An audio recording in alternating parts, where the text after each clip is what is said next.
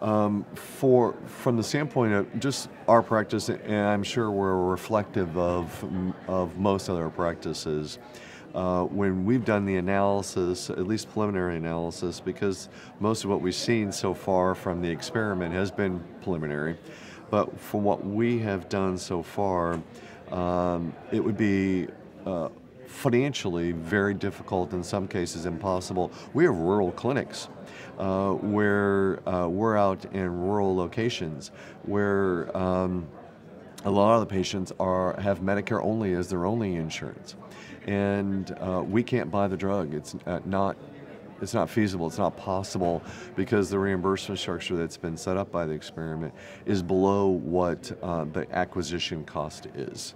And there are several drugs, the most common that we use, where the acquisition cost is higher than the proposed reimbursement out of the experiment.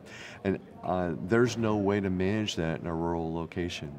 And no way to, financially, you can't buy something and then get paid less for it than what it cost you. It's just not feasible. And so it's going to have a tremendous impact on our practice financially and our ability, specifically in rural locations where we're already challenged with the reimbursement issues, and we're challenged with a lot of patients where Medicare is their only insurer. They don't have supplements, they don't have secondaries, they don't have those kinds of things. We have a large population of that, especially in the rural markets, where we don't yet know what our strategy is going to be on how we're going to be able to do that. But financially, if we just take a look at it financially, it's not a possibility. We were not going to be able to provide the care necessary, at least from the standpoint of using therapeutic drugs,